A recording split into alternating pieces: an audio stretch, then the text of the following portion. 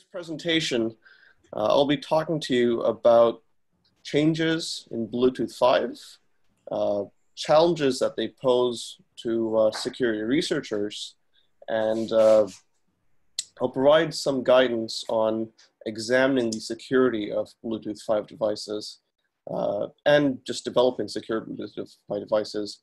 And as part of that, I will also discuss previously developed attacks against such Bluetooth devices.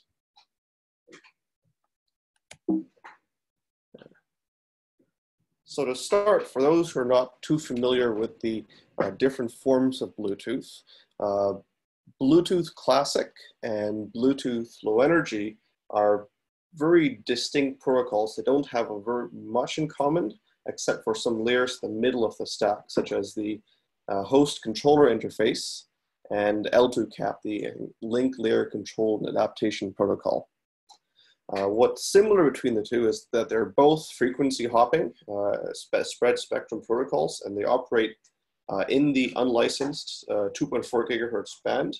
However, the physical layer is different. They have different modulation schemes, different bit rates, different channel hopping schemes. So the actual way the data is transmitted over the air is different.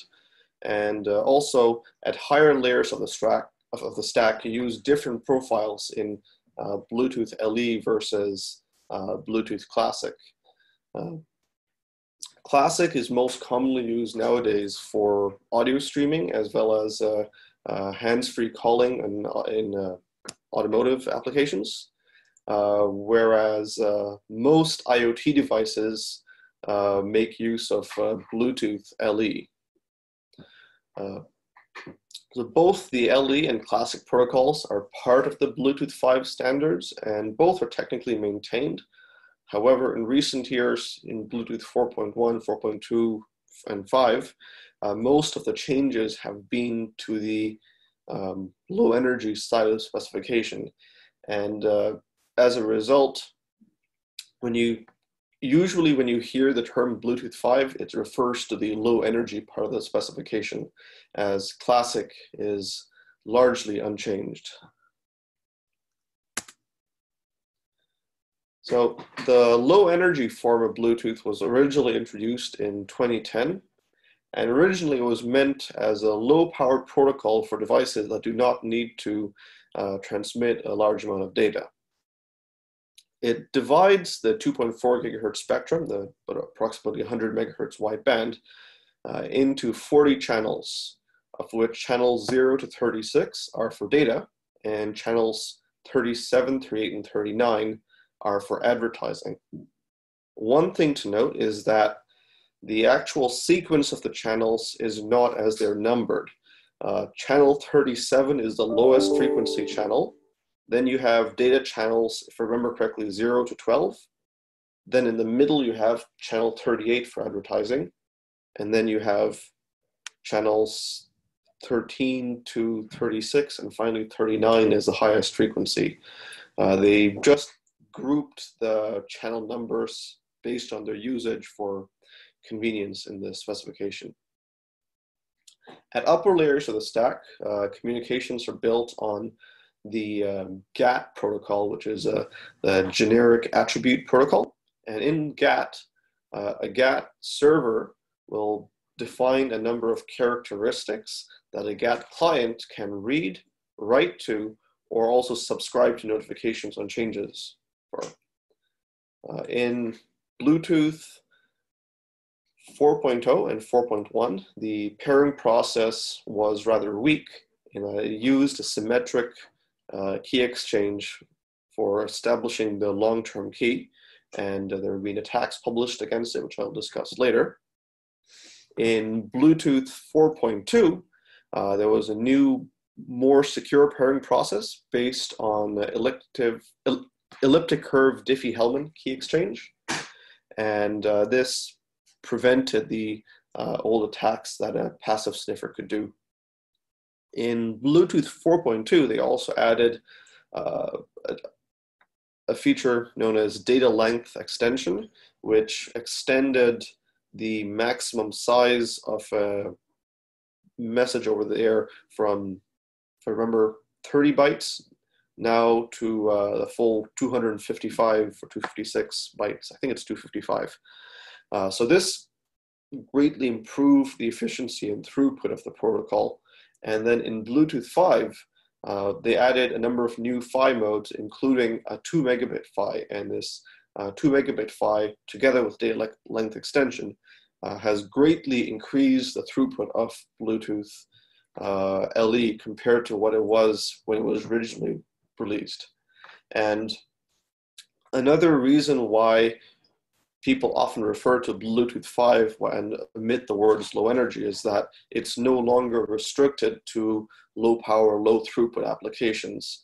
The throughput of Bluetooth 5, the low energy version, is pretty comparable to Bluetooth Classic now. So you can use it largely for anything. It's the only reason that the Classic profiles are used for audio communications is that there are a huge number of existing devices that make use of them, and I suppose they did not want to reinvent the wheel. So most of the changes in the Bluetooth 5 spec, as I mentioned earlier, are in the low energy side, and so this presentation will focus on the low energy side of the spec. So one of the headline changes in Bluetooth 5 are the new PHY modes. So one, the 2 megabit per second mode allows much higher throughput. And there are also two new PHY modes that make use of the same 1 megabit per second modulation as the original, but they add in forward error correcting codes.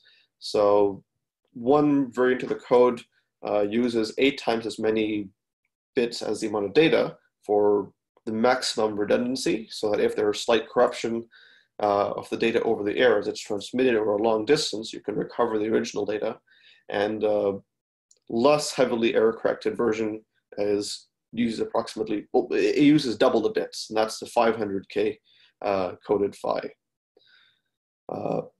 Another significant change is a new channel hopping algorithm. In Bluetooth 4, the channel hopping in low energy was based on a hop increment. So the next channel would be the previous channel number plus the hop increment modulo the number of channels. In the new hopping algorithm introduced in Bluetooth 5, there's a pseudo-random number generator that's used to compute the channel hopping sequence. One of the biggest changes in Bluetooth 5 is a huge number of extensions to advertising. So for those who don't know what advertising is the transmission of unsolicited messages on advertising channels that indicate that there are that a device is available or that it has some information to share. There are also forms of advertising that are directed at a particular target, as well as scanned responses that can be sent in advertising channels. But the main key of advertising is that advertising does not require the establishment of a connection. So what's new in the Bluetooth 5 advertising is that advertisements can be sent on the so-called secondary advertising channels, which are effectively the data channels. And by using additional channels, you can transmit far more data without hogging the 3 primary advertising channels. There is also a new feature called periodic advertising, which allows streaming data to a number of recipients without having to establish a connection. In Bluetooth 5.1, which just came out this year, there were a few more minor additions. Most notable is known as angle of arrival and angle of departure. So these either look at phase differences between received messages on an array of antennas, or you can have an array of antennas transmitting packets over the air, and then the receiving antenna will receive the same message with offset with different phases. And from these phase offsets, you can compute the direction in which the data came from. So the idea behind this is that it can be used to improve indoor location. The security impacts of this are fairly low, though I suppose the data could be used for some privacy infringing applications. The other notable change in Bluetooth 5.1 is that they removed the requirement that all advertisements on the primary channels be sent in order of 37, 38, and 39. In 5.1, the spec permits randomizing that order. One thing to note is that all the changes I described above, they are all optional in the Bluetooth 5 specification. So it is possible to make a conformant Bluetooth 5 device that supports none of these new features. And some vendors are doing this just so they can say their device supports Bluetooth 5, even though it doesn't really include any of the new features.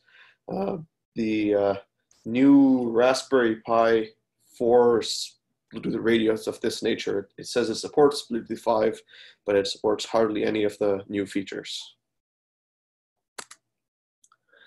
So there's been a lot of research against Bluetooth Low Energy over the years. One of the most common issues you see is just devices that use unencrypted communications. And if anything sensitive is sent unencrypted over Bluetooth, then you can sniff it and abuse that info. There have also been attacks against the legacy pairing protocol introduced in Bluetooth 4.0 and 4.1. Mike Ryan had published an attack against this and published a tool called Crackle that can crack the long-term key when the pairing process has been sniffed. Another class of attacks is the discovery and jamming of existing connections. So this was originally demonstrated with the Ubertooth, and my friend Damien Coquille also demonstrated a similar attack using his Beetlejack utility last year. Another attack Damien demonstrated last year was the hijacking of existing connections. So in Bluetooth Low Energy, you have a master that established the connection and a slave that was connected to. And what the hijacking attack done by Beetlejack does is that it jams the response the slave sends to the master, but allows the master's message to go through to the slave. What happens when he does this is that the master device thinks it lost connection with the slave, and the master will drop off. But the slave thinks the master is still active because it kept receiving all the messages from the master.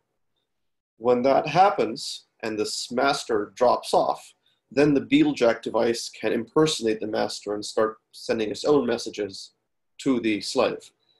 If the connection is unencrypted, then the hijacking master can then send arbitrary messages to the slave and cause it to do whatever the master wants. Apart from these attacks, there have also been a number of software flaws in Bluetooth stacks.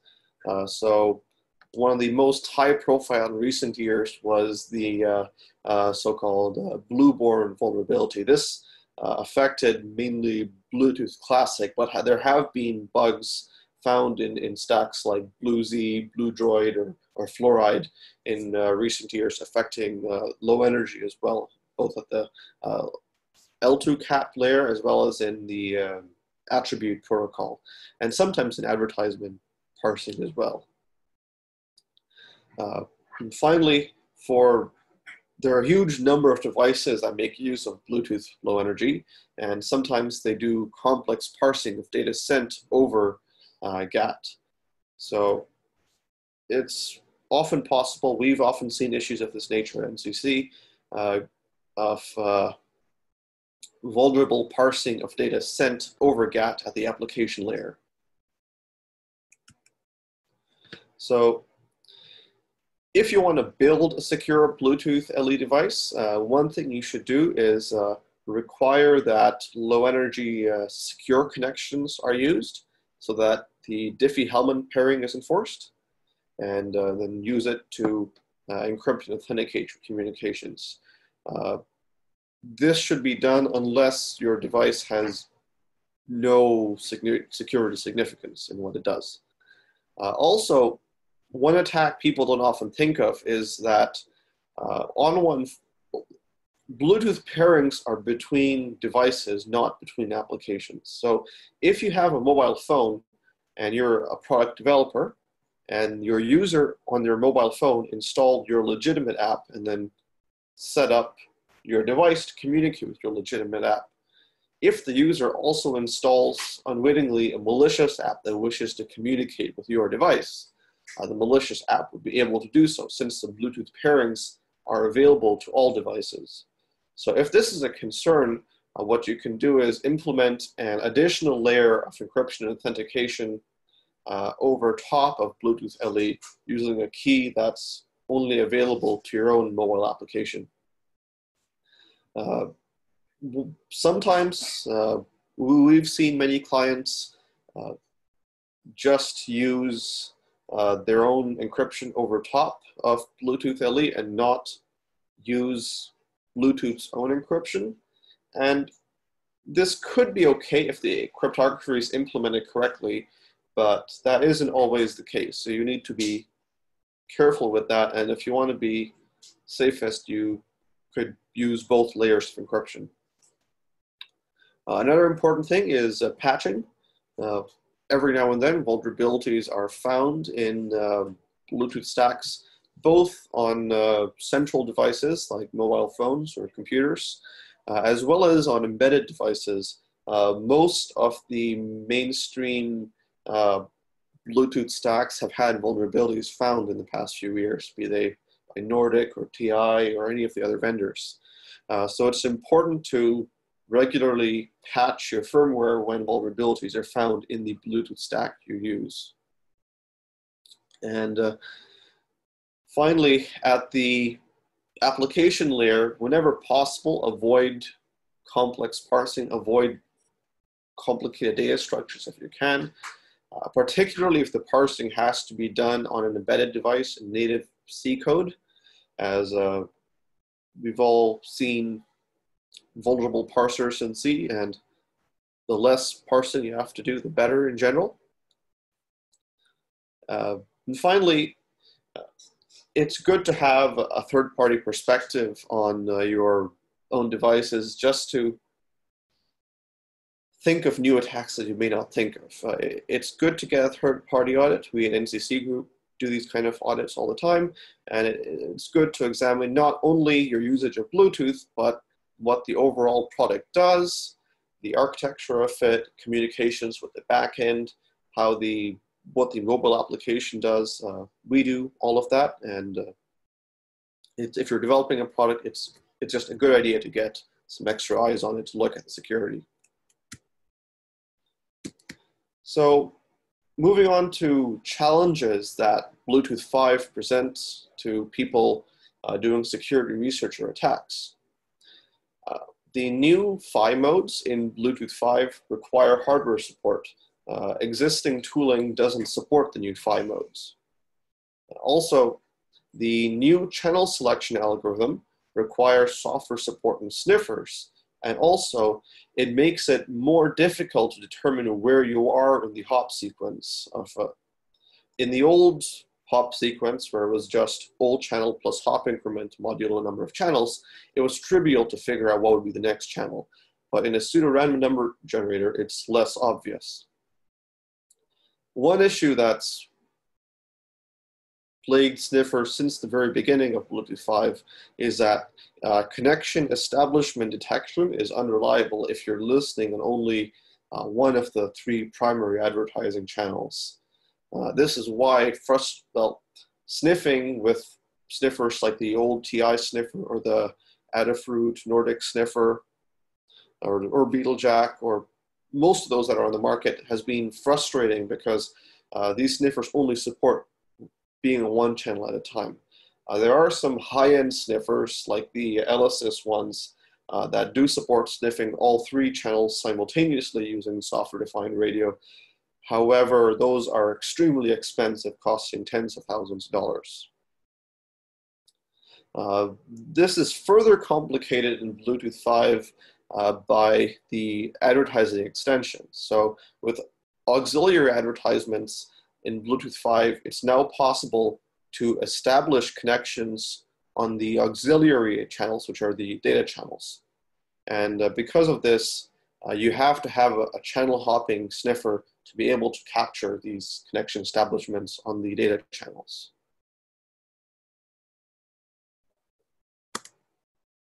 So to solve these issues, first, with the new PHY modes, the answer is just using newer, more capable hardware. Among Bluetooth microcontrollers, the most popular brands are Texas Instruments and Nordic. So the new TI CC13X2 line and CC26X2 line both fully support all the new PHY modes in Bluetooth 5. Also, the Nordic NRF52840 supports the new PHY modes. One thing to note is the NRF52832, which is a cheaper variant and also calls itself a Bluetooth 5 device, which is technically true.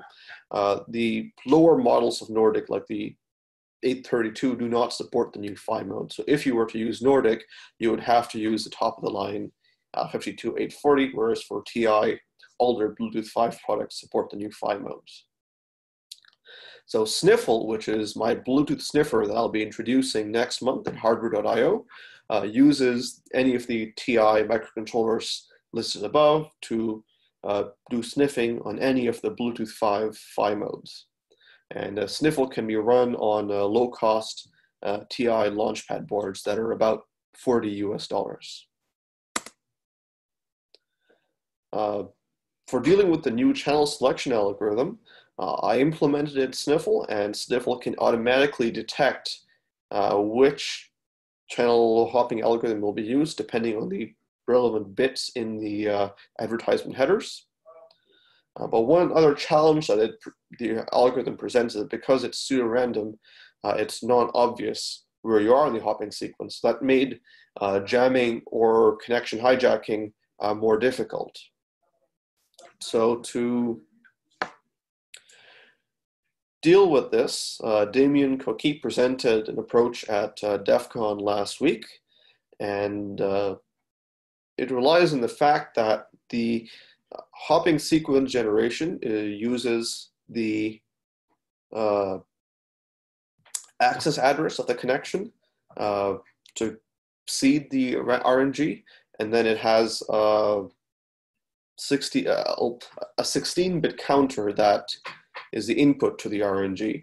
And as a result of this, the hop sequence repeats after 65,536 hops.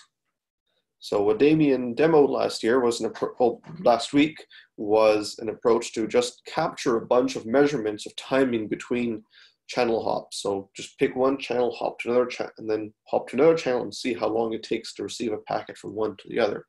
Repeat such measurements a bunch of times, and then by the process of elimination, figure out where in the hop sequence you are. And he implemented this approach in his Beetlejack 2 tool released last week, and used it to jam and hijack Bluetooth 5 connections that are using the 1 megabit PHY, since Beetlejack still operates on the old Nordic NRF51 hardware that does not support the new PHY modes.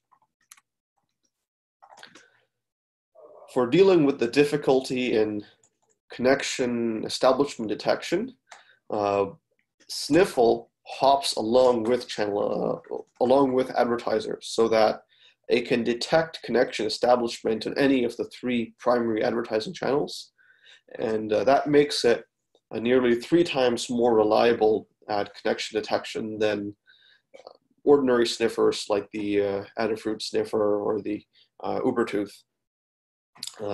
With Sniffle, connection detection reliability has gone from less than 30% in these sniffers to about 90%. So that makes sniffing much less frustrating. The alternative to a channel hopping sniffer is just using 3 sniffers, one in each of the primary advertising channels. But this still doesn't address connection establishment on the auxiliary advertising channels that is possible in Bluetooth 5. So if you want to capture these connection establishments on Bluetooth 5, your sniffer has to do channel hopping. Now, one complicating factor is that in Bluetooth 5, since it permits randomizing the sequence in which advertising is done, this makes predicting the hopping sequence of an advertiser possibly impossible depending on how it's implemented. There are no Bluetooth 5.1 devices on the market currently, and I don't know what vendors will do. The randomization is optional, so I don't know if anyone will actually randomize the order in which advertising is done, but when that happens in the future, we can deal with it, or as a worst case scenario, we could have 3 sniffers, but then also do channel hopping for the auxiliary channels. So supporting these new auxiliary advertising channels is also a little bit challenging because it requires complex channel hopping scheduling. An advertiser doesn't just stay on the 3 primary channels or just the auxiliary channels. Advertisers will be transmitting advertisements on the primary channels, and then that'll be interleaved between advertisements in various channels on the auxiliary channels. So because of this, the precise timing needed and the complex scheduling, it's non-trivial to implement. I have not encountered any real devices that make use of these extended auxiliary advertising features in Bluetooth 5. However, such devices will probably come into existence over the next year or two. So I'm working on implementing support for this in Sniffle.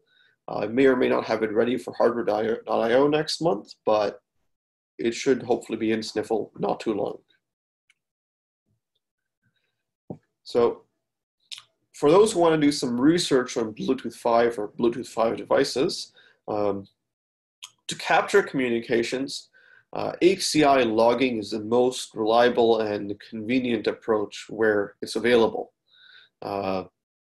This guarantees you'll capture everything. There's no risk of missing connections. However, when you're looking at HCI logs, be aware that the Bluetooth controller does some transformations such as encryption of the data that will not be seen in the HCI logs. You will see configuration updates of the controller that give it keys and tell it to enable encryption, but the actual encrypted data you may not see in the HCI logs unless there's, apart from additional application layer encryption. Also, if you're dealing with a buggy Bluetooth controller or just trying to troubleshoot a Bluetooth stack, the most reliable way to see what actually goes over the air is to use a sniffer. So if you want to be sure that what's going over the air is what you're seeing, you should use a sniffer like Sniffle. Also, if you're dealing with devices where you don't have the ability to pull HCI logs, then sniffers are your only option. And Sniffle makes sniffing a lot less frustrating. One class of vulnerabilities that are under-researched are bugs in Bluetooth controllers.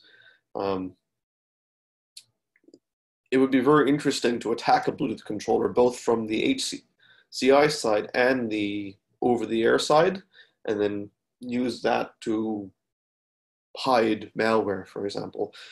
This type of research can be a bit challenging because most Bluetooth controller firmware is proprietary and require quite a bit of reverse engineering.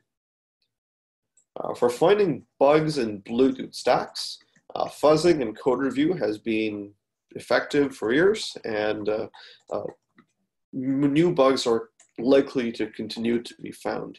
particularly as these stacks keep changing, new features keep getting added to them. BlueZ and Fluoride on Linux and Android have undergone a lot of scrutiny. That doesn't mean there's still no bugs in them, but they've at least had a lot of attention from researchers. There are also a lot of under-scrutinized stacks, mainly those on embedded devices, be the stacks of TIA and Nordic and Toshiba and brands like that, as well as stacks used, say, by automotive vendors. These haven't had enough research, so there's a high chance of there being bugs in them. And some bugs have been found in them, but more research will probably find more. When you're looking at Bluetooth devices, you'll find that a huge number of devices just use no encryption at all. And to decide whether or not that's an issue, you need to consider the threat model of the device. When you have an encrypted link, the device is vulnerable to impersonation, and it's also possible to hijack connections and modify data sent to the devices. So you need to think about what risks these pose to the target to decide if encryption is necessary. Custom crypto protocols implemented over BLE commonly have issues. We've seen many of these. When you encounter a custom crypto implementation, always be wary, and also be careful if you're implementing your own. It's also common to see insecure firmware OTA mechanisms used in Bluetooth Low Energy.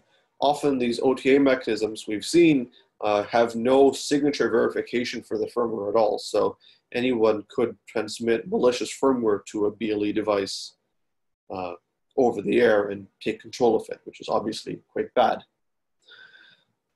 We've also seen unsafe parsing of GATT characteristic values at the application layer, as well as unsafe parsing of advertisement data and scan responses. So be careful with parsers, and fuzzing can also be a good approach to find bugs in Bluetooth devices when you don't have code available. So, are there any questions?